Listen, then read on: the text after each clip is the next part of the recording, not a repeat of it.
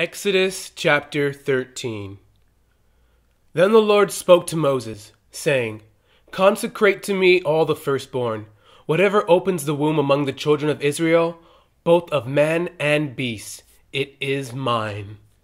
And Moses said to the people, Remember this day in which you went out of Egypt, out of the house of bondage. For by strength of hand the Lord brought you out of this place. No leavened bread shall be eaten. On this day you are going out, in the month Abib. And it shall be, when the Lord brings you into the land of the Canaanites and the Hittites and the Amorites and the Hivites and the Jebusites, which he swore to your fathers to give you, a land flowing with milk and honey, that you shall keep this service in this month. 7 days you shall eat unleavened bread, and on the 7th day there shall be a feast to the Lord. Unleavened bread shall be eaten 7 days. And no leavened bread shall be seen among you, nor shall leaven be seen among you in all your quarters. And you shall tell your son in that day, saying, This is done because of what the Lord did for me when I came up from Egypt. It shall be as a sign to you on your hand and as a memorial between your eyes, that the Lord's law may be in your mouth. For with a strong hand the Lord has brought you out of Egypt. You shall therefore keep this ordinance in its season from year to year. And it shall be, when the Lord brings you into the land of the Canaanites, as he swore to you and your fathers, and gives it to you, that you shall set apart to the Lord all that open the womb, that is, every firstborn that comes from an animal which you have. The male shall be the Lord's. But every firstborn of a donkey you shall redeem with the lamb. And if you will not redeem it, then you shall break its neck.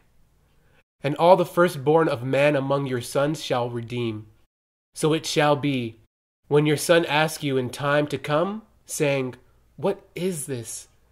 That you shall say to him, By strength of hand the Lord brought us out of Egypt, out of the house of bondage. And it came to pass, when Pharaoh was stubborn about letting us go, that the Lord killed all the firstborn in the land of Egypt, both the firstborn of man and the firstborn of beast. Therefore I sacrifice to the Lord all males that open the womb, but all the firstborn of my sons I redeem. It shall be as a sign on your hand and as frontlets between your eyes, for by strength of hand the Lord brought us out of Egypt. Then it came to pass, when Pharaoh had let the people go, that God did not lead them by way of the land of the Philistines, although that was near. For God said, Lest perhaps the people change their minds when they see war, and return to Egypt. So God led the people around by way of the wilderness of the Red Sea. And the children of Israel went up in orderly ranks out of the land of Egypt. And Moses took the bones of Joseph with him, for he had placed the children of Israel under solemn oath, saying, God will surely visit you, and you shall carry up my bones from here with you. So they took their journey from Succoth, and encamped in Etham, at the edge of the wilderness. And the Lord went before them by day in a pillar of cloud to lead the way, and by night in a pillar of fire to give them light, so as to go by day and night. He did not take away the pillar of cloud by day, or the pillar of fire by night from before the people. Exodus chapter 14. Now the Lord spoke to Moses, saying, Speak to the children of Israel, that they turn and camp before Pi Hahiroth, between Migdol and the sea, opposite Baal Zephon. You shall camp before it by the sea. For Pharaoh will say of the children of Israel, They are bewildered by the land. The wilderness has closed them in. Then I will harden Pharaoh's heart, so that he will pursue them, and I will gain honor over Pharaoh and over all his army, that the Egyptians may know that I am the Lord. And they did so. Now it was told the king of Egypt that the people had fled, and the heart of Pharaoh and his servants was turned against the people. And they said, Why have we done this, that we have let Israel go from serving us? So he made ready his chariot and took his people with him. Also he took 600 choice chariots, and all the chariots of Egypt with captains over every one of them. And the Lord hardened the heart of Pharaoh, king of Egypt, and he pursued the children of Israel. And the children of Israel went out with boldness. So the Egyptians pursued them, all the horses and chariots of Pharaoh, his horsemen and his army. and overtook them camping by the sea beside Fi Hahiroth before Baal-zephon. And when Pharaoh drew near, the children of Israel lifted their eyes, and behold, the Egyptians marched after them. So they were very afraid, and the children of Israel cried out to the Lord. Then they said to Moses, "Because there were no graves in Egypt, have you taken us away to die in the wilderness? Why have you so dealt with us to bring us up out of Egypt? Is this not the word that we told you in Egypt, saying, 'Let us alone that we may serve the Egyptians, for it would have been better for us to serve the Egyptians than that we should die in the wilderness?'" And Moses said to the people, "Do not be afraid.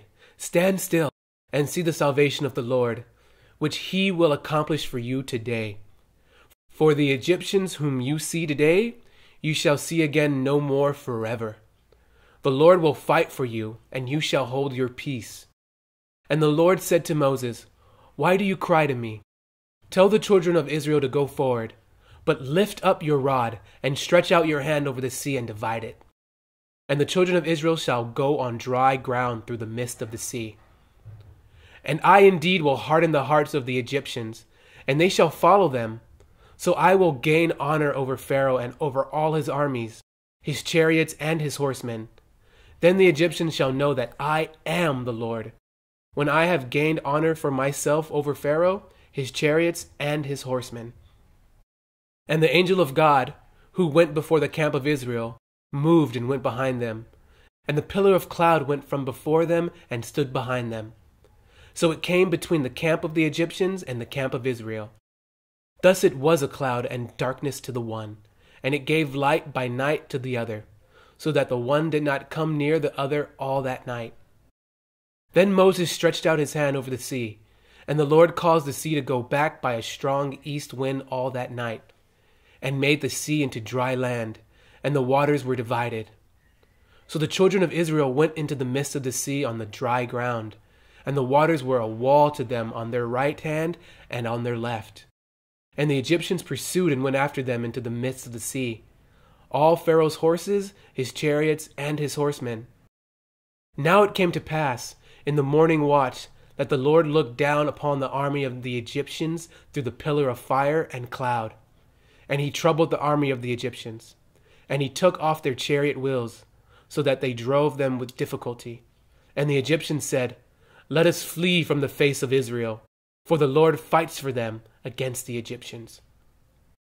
Then the Lord said to Moses, "Stretch out your hand over the sea, that the waters may come back upon the Egyptians, on their chariots and on their horsemen."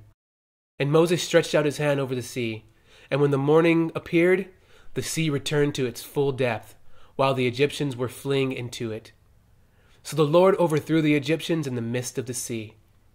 Then the waters returned and covered the chariots, the horsemen, and all the army of Pharaoh that came into the sea after them.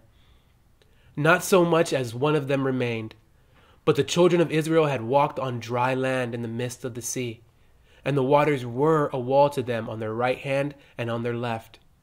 So the Lord saved Israel that day out of the hand of the Egyptians, and Israel saw the Egyptians dead on the seashore. Thus Israel saw the great work which the Lord had done in Egypt. So the people feared the Lord, and believed the Lord and his servant Moses.